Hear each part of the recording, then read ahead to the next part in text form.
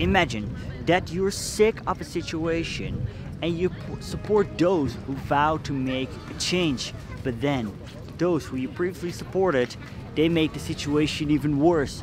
And what do? Exactly, you rebel against your former ally. In this video, I'm gonna talk about the Kronstadt Rebellion, the moment when the Kronstadt Sailors rebelled against Lenin and the Bolsheviks. Hey, welcome back here, regular viewers. If you're new, I'm Stepan, I'm a history teacher, and I'm hustling history on location this time for you.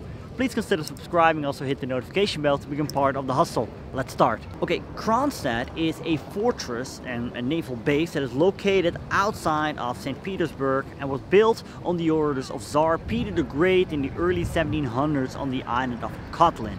Its function was to protect the former capital of Russia. At the eve of the Russian Revolution, around 50,000 Kronstadt sailors were stationed here on this island. Already from the beginning of the Russian Revolution, Kronstadt was a rebel stronghold.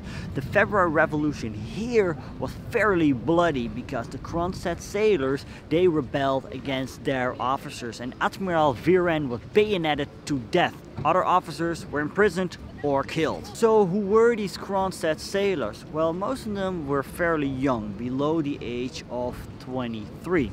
Many of them were influenced by extreme left-wing ideals. The Bolsheviks recruited many Kronstadt sailors, but not all Kronstadt sailors were Bolsheviks. Some were anarchists and others were socialist revolutionaries. Now, I'm not gonna dive into the different left-wing ideals that were around in that time. If you have any additions, feel free to leave a comment down below. An interesting quote from Orlando Figes, A People's Tragedy about these Kronstadt sailors. In 1917, Trotsky had called the Kronstadt sailors the pride and glory of the Russian Revolution. They were the first to call for Soviet power, and they played a key role in the events of October. Yet, Kronstadt has always been a troublesome bastion of revolution maximalism.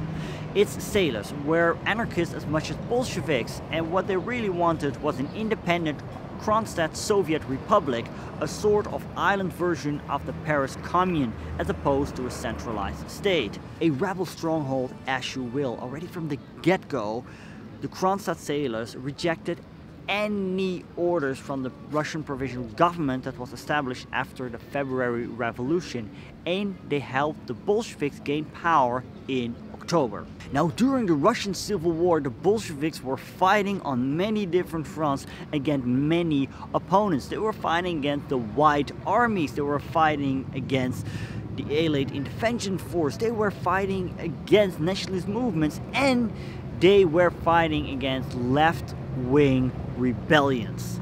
Some anarchist sources claim that the left-wing rebellions that occurred between 1918 and 1921 can be considered a third Russian Revolution. So why did the Kronstadt sailors rebel against the Bolsheviks? Understand here that in 1921 the Bolsheviks were on the winning side of the Russian Civil War. The White Armies were defeated. They had either fled from Crimea, the armies from Denikin and Wrangel, or others were captured and executed, like the fate of Admiral Kolchak. Yet the Bolsheviks, they had to deal with a whole string of peasant revolts. They implemented a policy called war communism, where they basically confiscated all the food of the farmers, and as a result of this, extreme poverty and famine struck.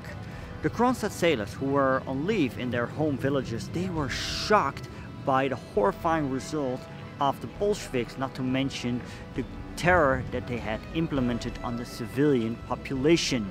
Now, these Kronstadt sailors, they weren't anti-Bolshevik per se. Some of the Kronstadt sailors, as mentioned before, were Bolsheviks, but they always had these democratic ideals, and their democratic ideals were already outlawed by the Bolshevik government in 1918.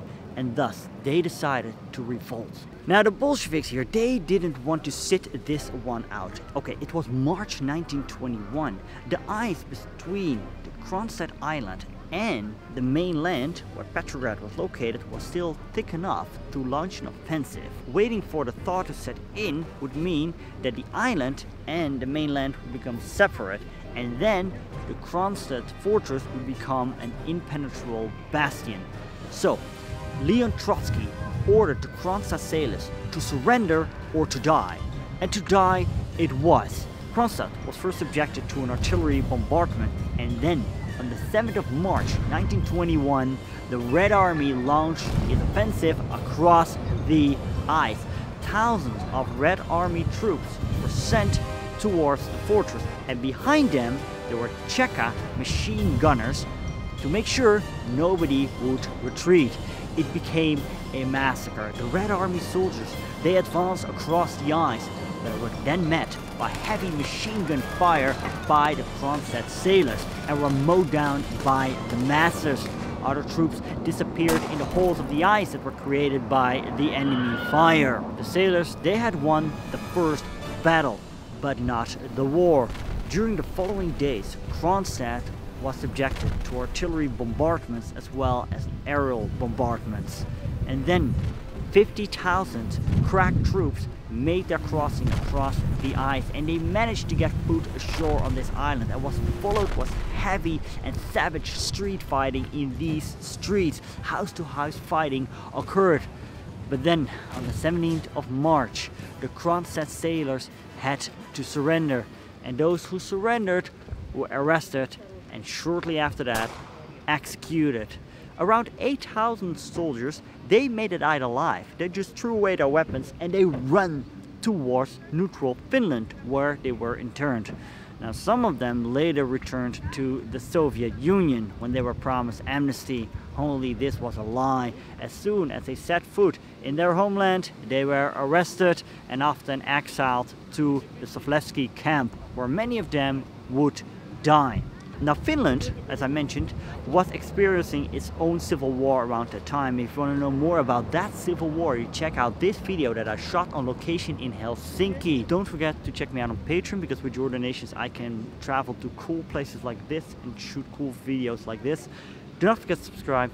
Until next time.